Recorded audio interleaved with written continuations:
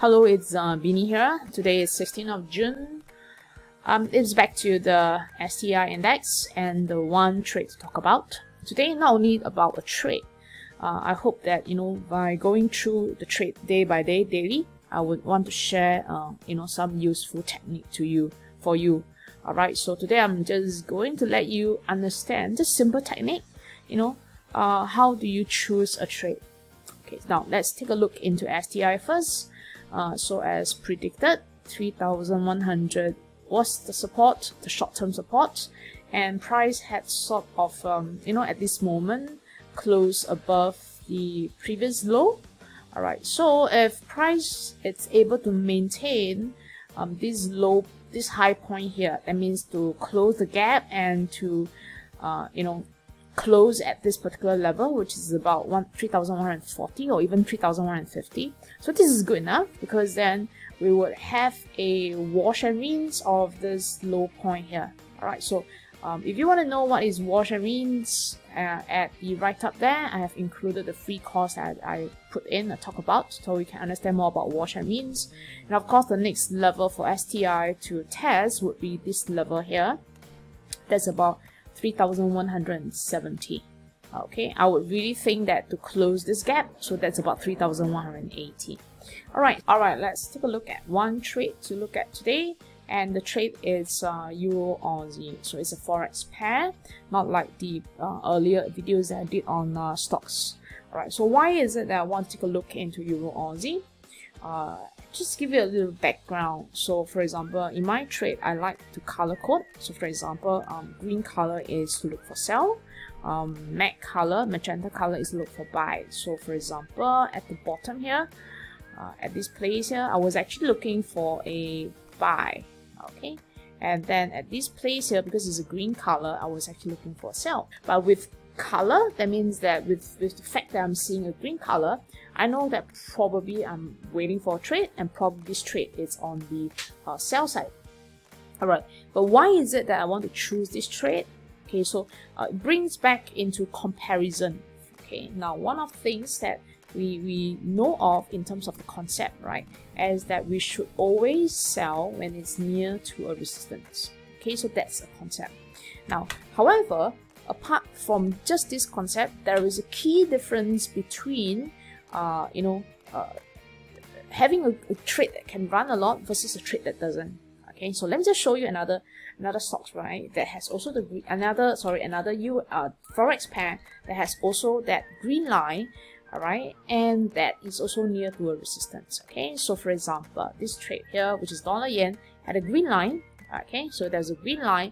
Yes, in fact, there was a sell, right, and but it doesn't really move a lot. So what is the difference between this trade here that is also near to a resistance? Okay, so let me just show you where is that resistance. Okay, so I think that we need to go to the month chart to see that resistance. So the resistance came in as a historical high resistance. You see, I can't even actually see that resistance in the day or the week chart. I have to see that into the month chart, right? So it's into that month resistance, okay, about 135.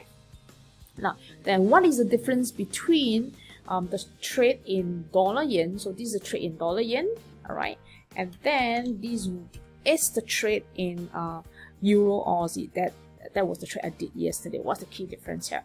Alright, at the place that I did the trade yesterday, then dollar yen, alright, made a new high, meaning that if you compare the price of dollar yen, this place that had a sell signal versus the previous high, so this is a new high, so this is actually a higher high. So it must be really very bullish for price to make a higher high, which is a new high, right? Okay, now if you take a look at Euro Aussie, this trade here, that's where things becomes interesting, right? At the place that I've traded in, this place here, okay, so that's the black bar that I've traded in, right?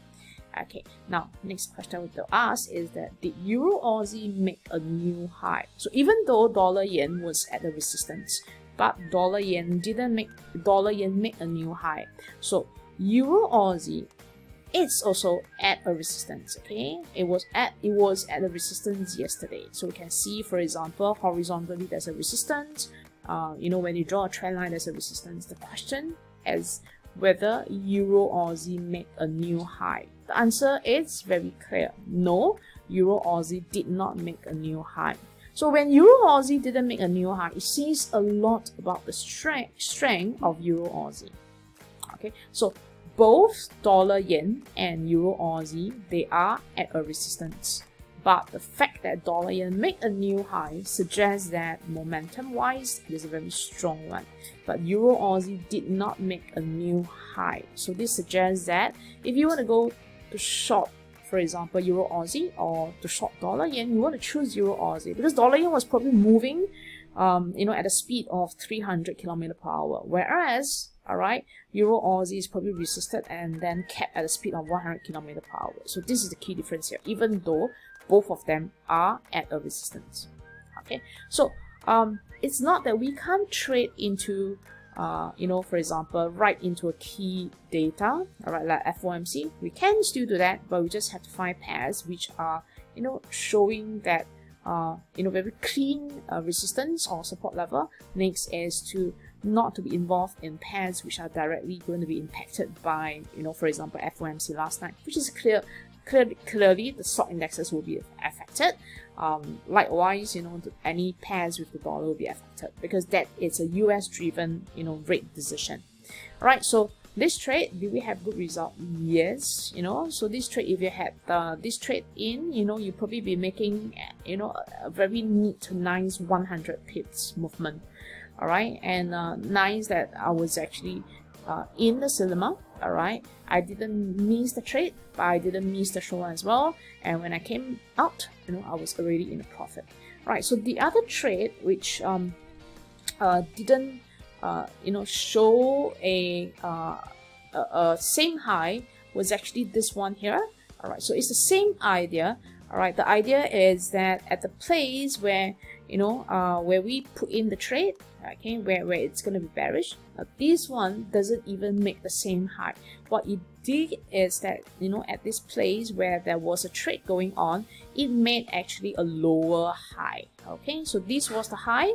Alright, it made a lower high. So just a very simple understanding of the highs and low, it's going to make a difference to your trading. So for example, dollar yen.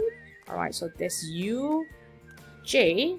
What it did is actually make a new high and it hit a resistance. Okay, so that's dollar yen. Now the other one is Euro versus Aussie EA. Alright, what it did is that it's at the resistance, but it made actually a similar high. Okay, and then it's hit into a resistance. Okay, so that's R. Now, what happened to this pair here that I pointed out, which is actually Pound Aussie? Alright, at the place that it's moved down, what it did was it made actually a lower high. Okay, so it's still a resistance. We can see a bit of a very strong resistance coming inside here. Alright, and then that's your resistance. Okay, but the key difference is that these made a lower high. So which one is preferred? Even though the theory says that, oh yeah, at the resistance you sell, then therefore this is not preferred. So this is preferred, and then this is preferred. Okay, so one of the things I always tell my students, expand your trade instruments. You don't need to always trade the same thing. Alright, learn the same thing, expand into your trade instruments so that at any one point of time you have the best setup for your trades.